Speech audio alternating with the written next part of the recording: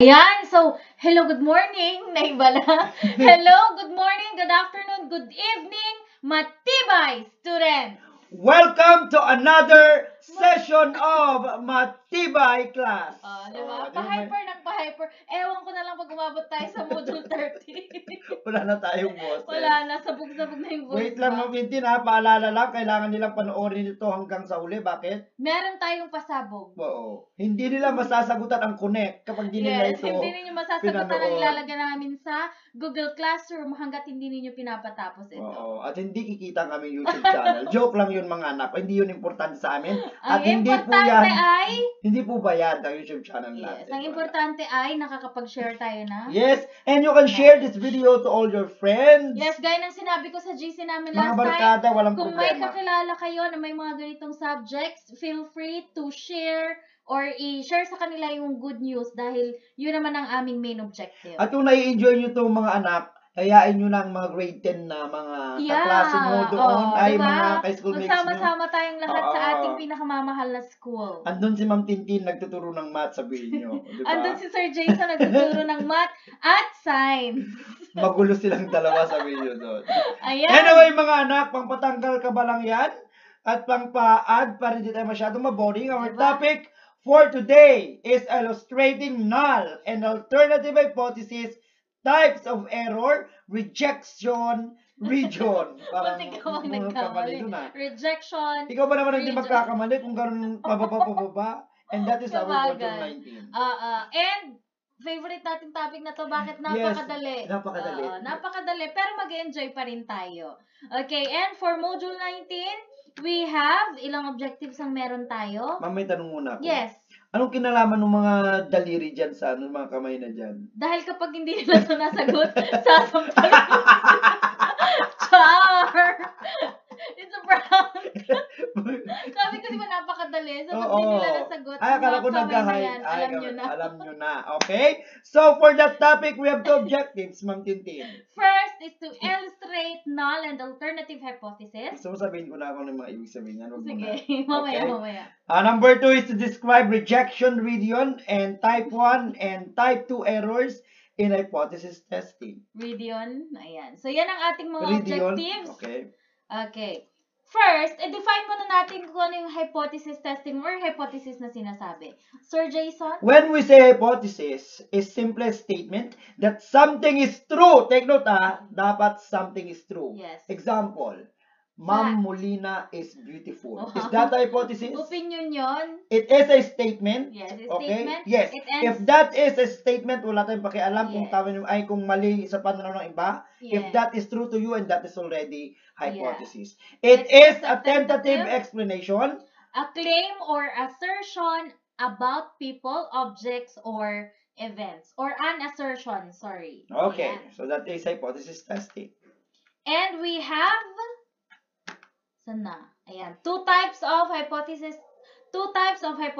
Una is statistical hypothesis. It is an assumption or assertion made on the distribution of a population which is either true or false. pwedeng Kagaya ng tama sinabi o mo hindi. kanina, it can be true or it can be false. Okay. Second one is the hypothesis testing. Is a statistical procedure in determining which hypothesis is more acceptable as true or which hypothesis is more likely to be false. Ayan. Okay. So, para mas maintindihan natin, ayan. Yan pala yung types of hypothesis, sorry. kapatid. Yan pa lang yung types of hypothesis natin. First is our null hypothesis. Ang tinatawag nating Ho. ho. Ayan, it is represented by Ho. H na malaki at letter O na maliit. And when we talk on null hypothesis, this expresses the idea of no existence of yes. relationship or difference between the variable under study. This is usually designated by a not or no term. Ayan. Take note of the word No no existence existence. relationship or difference between the variable under the study. So, here's an example. Munti ka na dun, Ayan. There is no significant relationship between the attitude of students towards their subject and their performance rating at the end of the semester. May naalala ka sa topic na yan. Yan yung topic natin, ma'am, na inupuan tayo ng Yes, na principal. binisita tayo ng principal sa ating mga kanya-kanyang classroom. Okay, classroom. nakakamiss ang face-to-face. Actually, ma'am, kapag null hypothesis, magbibigay ka ng dalawang statements. Yes. Okay, so yan. Mamaya na lang yun, ma'am. Basta tandaan, kapag sinabing null There hypothesis, is no ang keyword natin is, there is no significant relationship. Yung word na, no significant O, relationship. diba? Walang kinalaman ang Ang attitude attitude ng isang estudyante towards their subject and their performance rating at the end of the semester. And that is an example of null hypothesis. Okay. Second type is? Kapag yun, ma'am, no significance. Kapag sinabi naman nating alternative hypothesis o ha! Ganon. Pagulat. Kabaliktaran. This is the opposite of the null hypothesis, meaning to say, ma'am, there is a significant relationship between the variables. Okay? It states that existence of relationship or difference. Okay. So, there is. There is. Here's an example. There is a significant relationship between the attitude of students towards their subjects and their performance rating at the end of the semester. So kung kanina walang kinalaman ang ugali ng isang estudyante sa kanyang performance rating, ngayon naman dito sa meron. Okay. So I hope nakita ninyo yung difference. Napakalinaw. So ibig sabihin kapag null, Jason is handsome. Kapag alternative, is not handsome. Ganon. Ganon. Ayan. And meron din tayong tinatawag na one-tailed and two-tailed test. Okay, kapag one-tailed, bayot. Ano sa bayot sa Ilocano? Yung papuntang frog. Tadpole. Joke lang, guys. Okay, one way of determining the type of test used in hypothesis testing is based on how the alternative hypothesis is formulated. A one-tailed test is used when the alternative hypothesis is directional. Yan pala yung term, ma'am. Ibig sabihin yun, ma'am, may greater than, may less than, may more than, may going upwards, may equal, going downwards, mga ganon. Basta meron siyang direction. Na binigay. Which means that the value of the measures is either greater than, nasabi ko nga, or less than, and the other measure. Okay, so yun yung palatandaan. One-tailed directional. Kapag two-tailed, ma'am, kapag directional yun, naulaw ang two-tailed. One-tailed test, okay. So one-tailed test is a test hypothesis for which the rejection region lies at only one tail of the distribution. One-tailed test is classified as a left-tailed test or right-tailed test. If the population mean is less than the specified value of our mean, then it is a left-tailed test for which the alternative hypothesis can be expressed as mean is, ano tawag dito sa symbol na to? Less than our mean sub 0. It is a right-tailed test if the population mean is greater than the specified value of mean sub 0, for which the alternative hypothesis can be expressed as mean is less than... Greater than yan, ma'am. Greater than mean sub 0. Okay. Siyempre, kapag left, laging negative yan. Yes. Number kapag line. Right, yung number line natin, tandaan lang lagi yung number line. Okay, so that is the difference of, one-tailed test lang pala. One-tailed mo na yan. Okay. Kung ang one-tailed, ma'am, ay directional, sabi nga niya, left and right, okay, pwede naman greater than or less than. When we talk on two-tailed test, mga anak ko, is used when the alternative hypothesis is non-directional, which means that the value of two measures of the same kind are not equal. A two-tailed test has a not equal sign in the alternative hypothesis. When the population mean is not equal to a specified value of mean sub 0, then the alternative hypothesis can be expressed as mean, bahala na dyan, is not equal to mean sub 0. A two-tailed test uses a hypothesis test for which the rejection region lies on both end tails of distribution. Okay, so non-directional po siya. They are not ulitin lang natin, ma'am. One-tailed test, directional. Two-tailed test, non-directional. Kapag alternative, ano yun, ma'am? Alternative, there is a significant relationship. Yes, kapag null, there is no significant relationship. So, yan na po ang ating tatandaan. Because of that, let's proceed on our examples. Ayan, Ma'am Tintin. For our first example, aalamin natin kung anong klase siyang hypothesis. Kung alternative hypothesis ba or null hypothesis. But then again mga anak, take note na kapag sinabi nating alternative hypothesis, there is a significant relationship. Yes, while on the other hand, kapag sinabi naman nating null hypothesis, there is no significant relationship. Maliwanag yun. Maliwanag na maliwanag. Okay, let's have our first example. Okay? Ayan. Sabi sa problem, ma'am. Identify natin if it is null or alternative, ano? There is a significant difference between the mean monthly allowance of all students of Araulion University and students of University of Pangasinan. Mas malinaw pa sa buwan, ma'am Tintin. Yes. Okay, if you analyze the problem, or even if you will notice the problem, wala po siyang nakasulat na word na not or none. Yes. Ibig sabihin, kapag ganyan, there is a significant, ang answer is alternative hypothesis kagad. Yes. Question, Sir Jason. Since Yes. alternative hypothesis yan, paano natin siya gagawing null hypothesis? Ay, ang galing ng question. Since alternative yan, okay, gagawin natin siyang null hypothesis. Sabi mo kanina ma'am, pag sinabi natin null hypothesis, lalagyan lang natin siya ng not. Okay, ibig sabihin, ang null hypothesis ng problem na yan is there is no significant relationship or there is no significant difference between the mean monthly allowance of all students of AU and students of UPANG.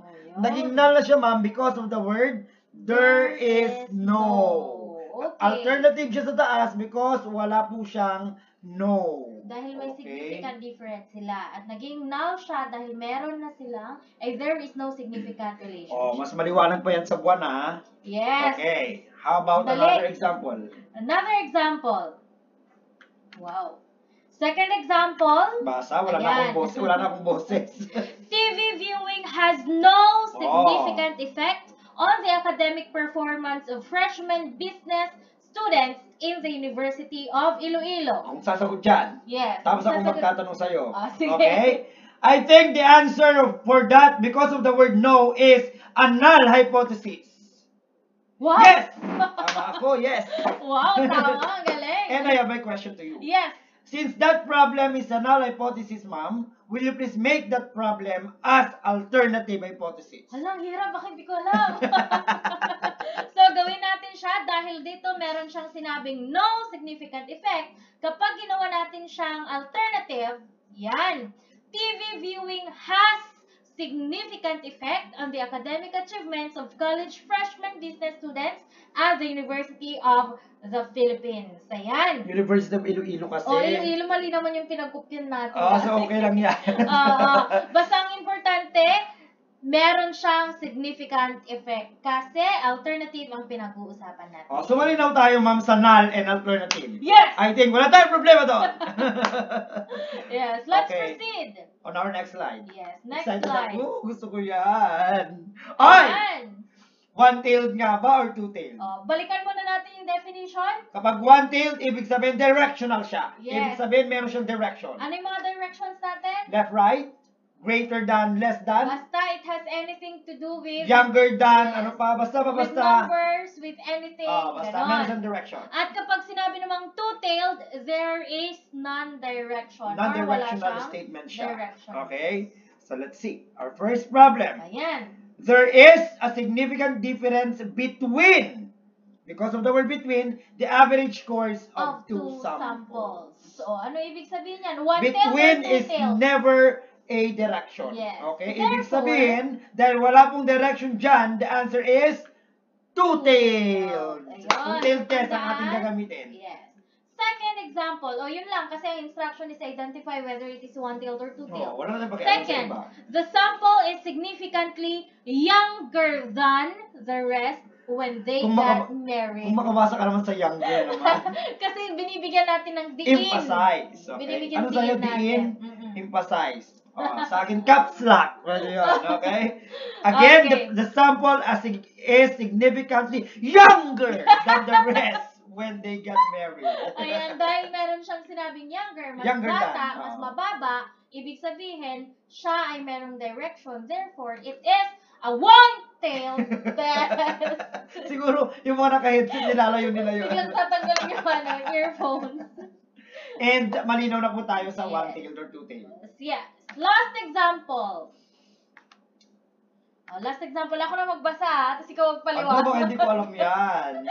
Okay. The manufacturer of a certain brand of cigarettes claims that the average nicotine content does not exceed 2.5 milligrams. Does Ngayon not naman exceed. mga anak, i-identify natin ang kanyang null, i-identify natin ang kanyang alternative, Ay. at i-identify natin ang kanyang hypothesis testing. Ay. And take note, okay, ma-identify lang natin ang hypothesis testing ng isang bagay kapag ha. Yes. Okay. Okay. Kapag ho, wag mo nang alamin. Alamin ba rin natin? Unahin natin si ho. Okay. The manufacturer of a certain brand of cigarettes claims that the average nicotine content does not exceed 25 milligrams. Okay, so balikan natin yon. Balikan natin kapag sinabi nating ho, there is no significant. Ibig sabihin, wala siyang kinalaman Sa dito problem. sa ating problem. So Okay. it is very important na kailangan maintindihan mo itong ating problem. Sabi niya, the average nicotine content does not exceed. Ibig sabihin, equal siya kapag hindi siya tataas. Okay, hindi siya tataas. So identify our ha. So Ay, our our ho. Sorry. Okay? Since does not exceed ang sinabi niyan, Oo. our ho is the average nicotine content of cigarettes is 2.5 milligrams. Okay? Oo. Ibig sabihin, Ang ho natin is, sabi niya dyan, mean is equal to 2.5. Sinabi natin, there is no significant so wala na siyang relationship. kinalaman sa problem. Wala siyang kinalaman sa problem. Sabi niya sa problem does not exceed.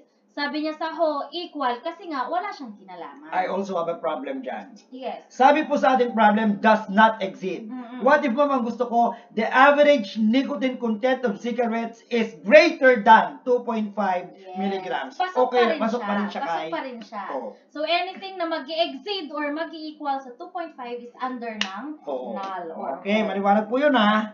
Yes. Okay. Next, same problem tayo. Para mas maliwanag. Kukunin naman natin ngayon ang ating ha. Mm. Ayan. Ha, again, it has a significant relationship sa ating problem. Sabi niya dyan, does not exceed. So, ibig sabihin, hindi lalagpas sa 2.5.